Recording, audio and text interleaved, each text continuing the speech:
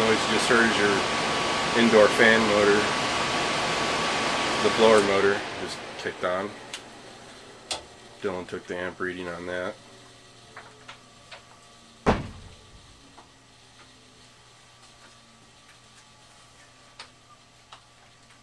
Most major issues we can catch before it does come into an emergency. So what do we have left here? Let's check. We need to blow out this condensate. Blow out the condensate and let's check the temp rise.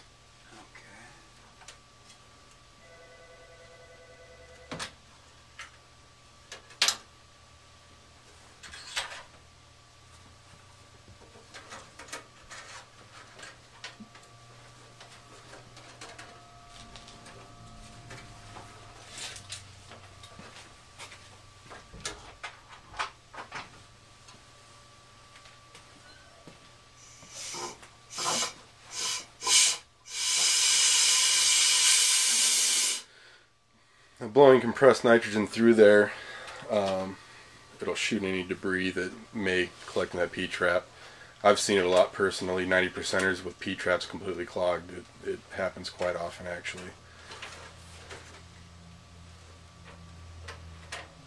Always easy to get to either.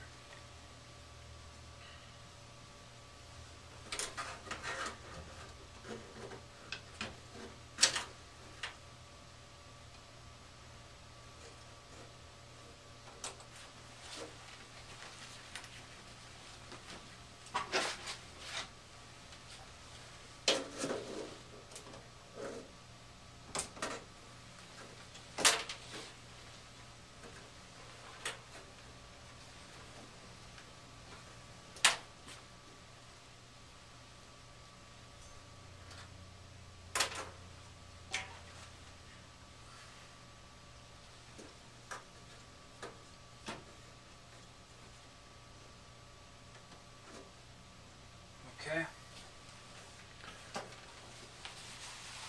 Alrighty, so we're just about to wrap it up. You want to do this inside or do you want to do this right here? Well, seeing as there's no holes, Yeah, I don't think there is in this one. Yeah, I can check it right there. okay. I can check it through the evap, so. Every furnace has a temp rise rating, which is, and they give you a high and a low for the temp rise, what it should be. That's also another big check, just to make sure that your ductwork is sized properly. If your ductwork is a little undersized, your furnace will run hot.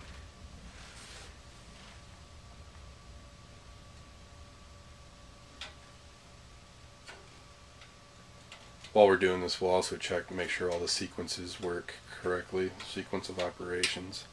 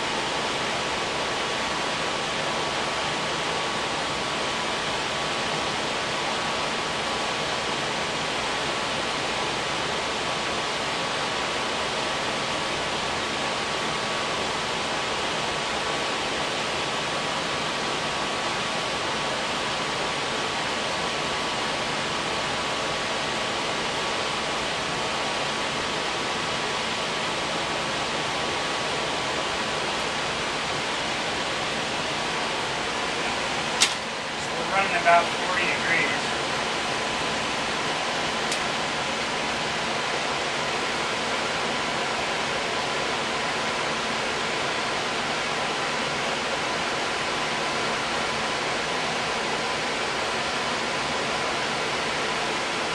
Puts us right there.